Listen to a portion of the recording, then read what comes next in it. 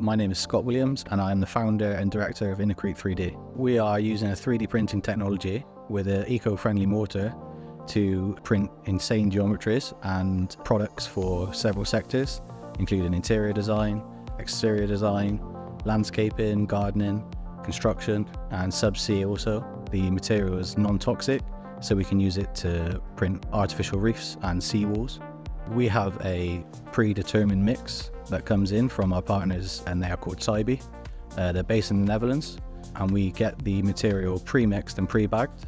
We then dose that into our machine, so we're kind of doing 1 bag a minute. And then we add water and a retarder to slow the set time down on the print. We have 3 people in the print team today, but it depends how involved and how complicated your print is. So we're printing for about 45 minutes. The planter to the right on the screen there is roughly 15 minutes, and then the wall to your left on the screen is 30 minutes print. Yeah, so we keep an eye on the temperature. So today we had the roller door open, so the humidity is creeping in and creeping up. So we have to keep an eye on our water levels and all of our mixing levels. And also, as we build higher, the machine needs to create more pressure to push the material up into the robot arm and up higher, printing up towards 2.5 meters today. So we really need to provide pressure to get that material up the hose. The planter to your right is the like a decorative sort of landscaping plant pot for the gardens, and you can see it's got really nice overhangs and geometries.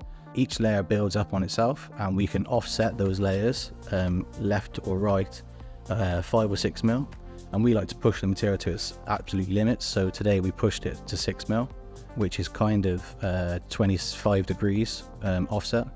And then the wall to your left is actually an internal wall that we are using to build our own toilet and kitchen in a true fashion. We've just printed in our eco-friendly mortar. The material has got a really rapid onset cure rate, so that it can build layer on layer. So we now need to leave these prints for up to 7 days before we can move them. But of course, the smaller pot here, we can move this the next day.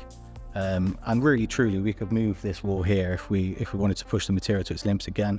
We could perhaps move it in 4 days or so, but we can let it cure, get our setting over where it's actually going to, sit in situ. We can get that prepared and then get the wall moved across. Our ethos is you think it, we print it. This wall here is up to 2.5 meters tall, and it took about 30 minutes to print.